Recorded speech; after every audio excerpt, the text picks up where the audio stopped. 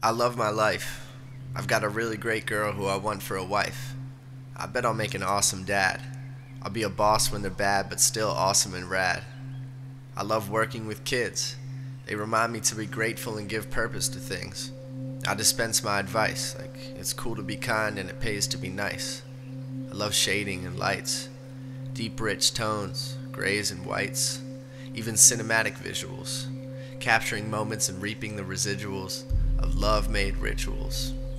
I like the grain of the film and the crisp of the digital. I love anything that's literal. Stevens or Larkin, it sparks what is visceral. It moves me to write my own. A slight obsession with microphones. I love writing and reciting, performing with passion, when people connect and respect the reaction. I also like relaxing, life at home. Family is everything when lights are gone. I write some songs, I jog and cook, finish up a season or get lost in a book. I'm romantic and hopeless. Bodies of work from the bird to the dopeness.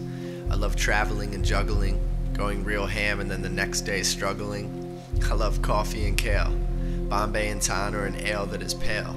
I love clean branding. I love staining and sanding, breaking down pallets and repurposing the wood. I hang my hat on the fact that my purpose is good. I work really hard, and my work's really good.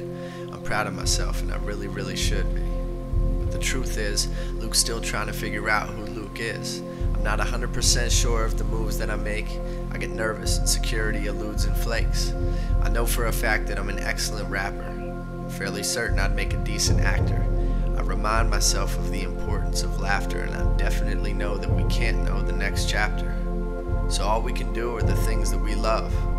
A jack of all trades, a master of none.